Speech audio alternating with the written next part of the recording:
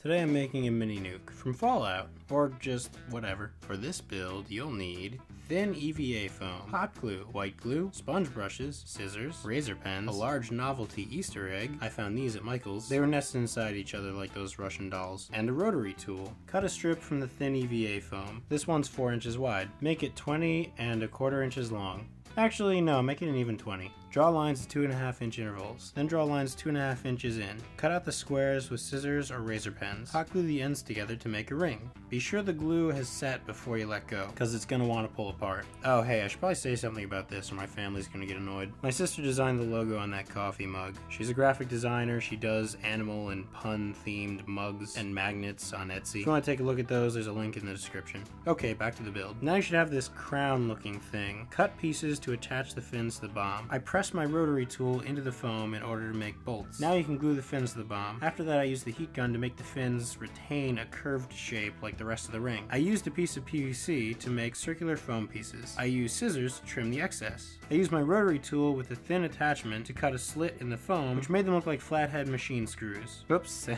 that one got away from me there. Once you're done with that, hot glue the screw heads to the sides of the bomb casing. Coat all the foam parts in at least 5 layers of a solution that's 50% white glue and 50% water. You need to do this and wait for each layer to dry, otherwise the foam won't paint properly. Make sure you scrape all of the dried glue off of the casing before you paint. Paint the whole thing olive green. Now spray silver paint into a plastic cup, dab it with a paper towel, and blot that on all the edges and parts you want to be silver. This will make it look like the green paint has worn away in places to reveal a metal casing underneath, when really the reverse is true. Use yellow and or red paint for detailing. I didn't follow the Fallout paint scheme exactly because I want to be able to use this prop in non-Fallout related films. Also, I left like all of my Fallout props back in New York. Add a stencil. I'm making the label read out 4 kilotons because this bomb design loosely resembles the Fat Man bomb that was dropped on Nagasaki, which is about 5 feet wide and had a yield of 21 kilotons. Actually, it even more closely resembles the Mark IV atomic bomb, which had a variable yield of 1 to 31 kilotons. So I also could have gone by that range of devastation.